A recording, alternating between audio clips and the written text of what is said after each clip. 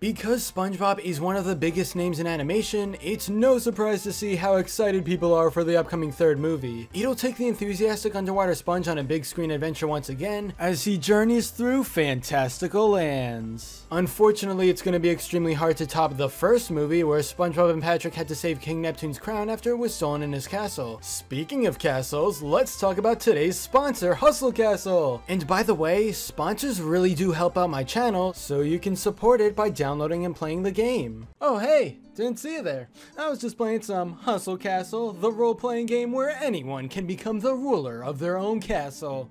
It's pretty epic. Hustle Castle is a mobile game for iOS and Android, letting your imagination run wild in a fantastical world. You can manage buildings, go on missions, and become a king. Not only that, but there's opportunities for expanding and improving your castle so you defend it from other players, or maybe you can even go out and attack them instead. Personally, I'd call that one of the most fun aspects of the game so far. Hustle Castle's story is also pretty cool as you battle orcs, giants, and more to defeat the evil Abyss Lord. Also, the game's colorful characters look a lot like ones from Family Guy, so that's nice. By the way, my clan's name is Vailskibum 94, so join it and we can play together. Let's go! I've been leveling up my castle a bit and it's definitely worth checking out. You can download it to become a true medieval ruler. Download Hustle Castle via my links below, enter your nickname, and get a special bonus for new players. 250 diamonds and 3,500 gold.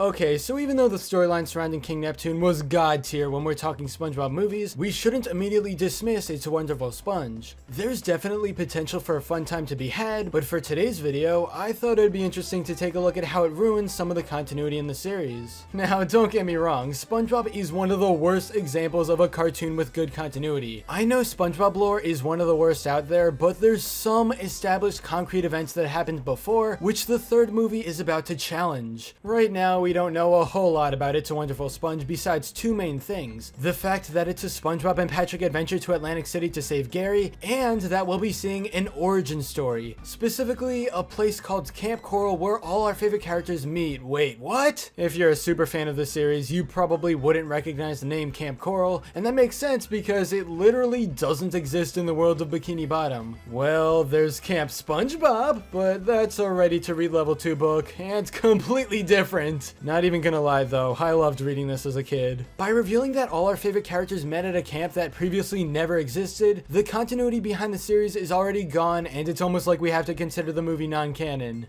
Hahaha, third SpongeBob movie, you think you can challenge me, the expert in all things SpongeBob lore? Okay, I know analyzing continuity and lore in the show is a bit odd, but just for funsies, let's take a look at why this whole idea of Camp Coral is ruining what we know about the show's past. First of all, we literally see SpongeBob's very first interaction with Sandy. It's definitely not at Camp Coral, but it does happen near Jellyfish Field when he comes face to face with an exotic creature known as a land squirrel. They shake hands, and this is the first known time they've seen each other, explaining why they don't even know their names until this point. When and where exactly did SpongeBob meet Patrick? Camp Coral is not where they met. In the classic episode The Secret Box, they were revealed to be best friends ever since they were born. Few things are concrete in the history of the series, but one thing we know is that these two go a long way back, and I mean longer than their lifespan so far. Anytime we see descendants of SpongeBob and Patrick, they're always together. Squidward met the iconic Sponge when his pineapple dropped down from the sky one day, and there was no mention of a camp. All the characters meeting at Camp Coral for the first time? Yeah, no. I'll have you know I'm highly trained in the field of SpongeBob lore, and I'm not afraid to use it in battle. Okay, seriously, I know it's really hard to establish an actual history for any of these characters, but to see the third movie just randomly give us a completely fake origin story is kind of annoying. Remember how everyone met as revealed in previous episodes? Well, you can just throw all that knowledge out the window because now people are gonna look at It's a Wonderful Sponge and assume that's how it all went down. Some fans may even forget about the episode where SpongeBob and Sandy literally meet for the first time on screen. Overall, I think there's only one thing we can do to accept this fake origin story. Let's assume that each episode and movie in the series takes place in a slightly parallel universe, hence explaining why so many things in the continuity are inconsistent. Camp Coral? Yeah, okay, I can admit that place is canon, but only in SpongeBob universe number 81P9T.